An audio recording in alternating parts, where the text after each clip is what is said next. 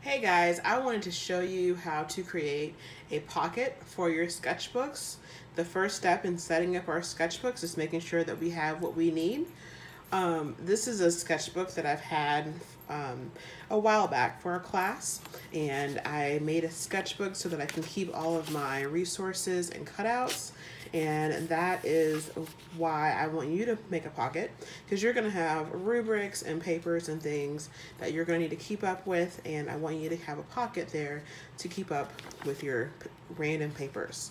Alright, so let's go to a place in my sketchbook where I have pages that are not really that helpful right now. So I have my pages, and this is where I'm going to put the pocket. On the page that I'm going to have taped down, this is going to be the paper that turns into the pocket. Take your scissors. You want to cut a little bit up from the bottom of the page, and you want to cut all the way across on a diagonal.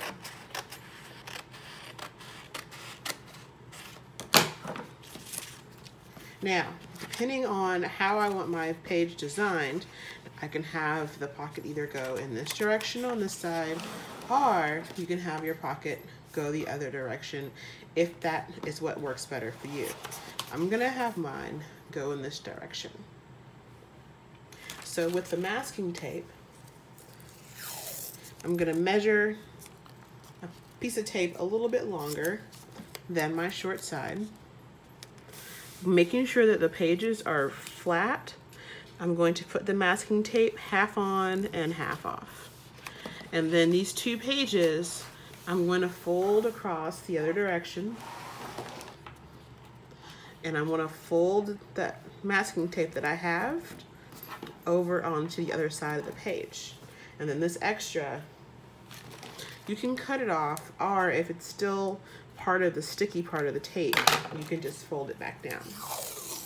And then on that opposite side, while it's still flat, I'm going to tear my other half of the masking tape for the bottom of the page. Make sure it's flat again, and then just fold that bottom piece up. And then any other extra pieces of masking tape like this right here, I can just fold that over, and you want to make sure that everything's flat. So now what I have is a pocket behind my fish here where I can put any little extra cards or drawing or pieces of paper that I need to keep up with that I'm not quite ready to glue in or settle with, or anything that I need to keep in my sketchbook. Alright, so make a pocket in your sketchbook, alright, so that you have extra places to keep things. Thank you.